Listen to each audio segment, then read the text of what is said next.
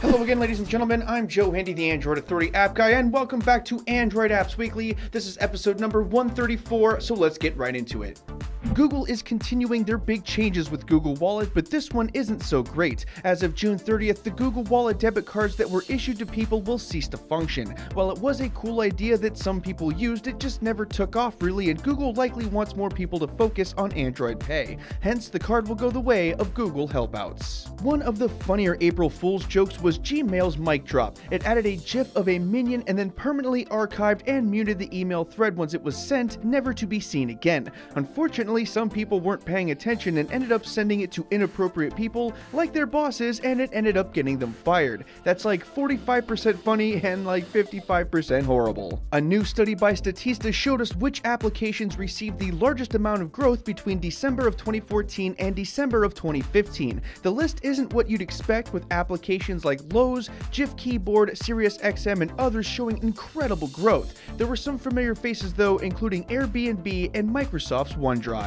It was announced this week that Cortana will soon be able to show you notifications from your Android phone on your Windows PC. This is an often sought after feature that would be a welcome addition for many, and we hope that one day we'll even be able to respond to notifications using Windows 10. It's no secret that Riptide GP2 was one of my favorite racing games ever, so it should surprise you little that I'm wicked stoked about Riptide GP Renegades, which is arriving this spring. The trailer was released and the game looks really good. It should have a decent campaign mode, multiplayer, and plenty of stuff to do. For even more Android apps and games news, don't forget to check out the latest Android Apps Weekly newsletter, which is in the video description below. We had a particularly big week in news, and there's a ton of stuff there that we didn't have space for here. If you'd like, you can subscribe using the form which is in the written companion, which is also linked in the video description below, and we'll send the newsletter directly to your email every Sunday. Okay folks, let's take a look at the apps and games that made a big splash this week. As usual, if you want to check any of these apps or games out, you can find those links in the video description below.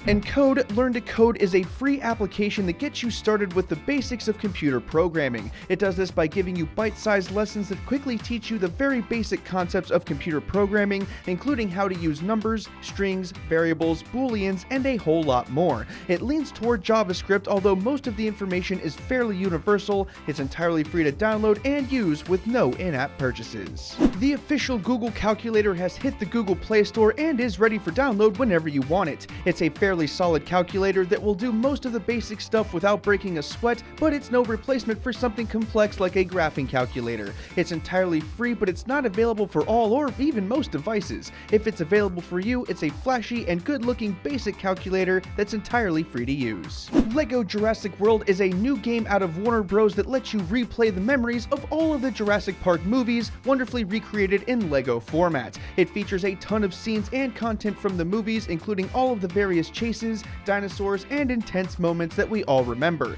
The game mechanics are interesting, although the controls could use a little bit of optimization. It's $4.99 with no in-app purchases, and it looks really good. Mailtime is a new email application that organizes your emails into conversations like you would see in a text messaging app. It allows you to view the email thread as a conversation and respond in kind, which is way faster than the way it usually is. This is a unique premise since everyone uses email, but the mechanics of email have remained largely untouched in its entire history. It supports group emails, voice email, and a whole lot more. It's a bit buggy since it's new, but the idea is definitely solid. Miitomo has finally received something akin to a worldwide launch. It's available in more than just Japan, although there are still a ton of countries that can't get it just yet. For those who have been living under a rock, Miitomo lets you create a me character and then customize it with clothing items and interesting tidbits about yourself. You can make friends, answer questions, and get points. You can even use the Platinum points for 3DS content if you link your Nintendo account.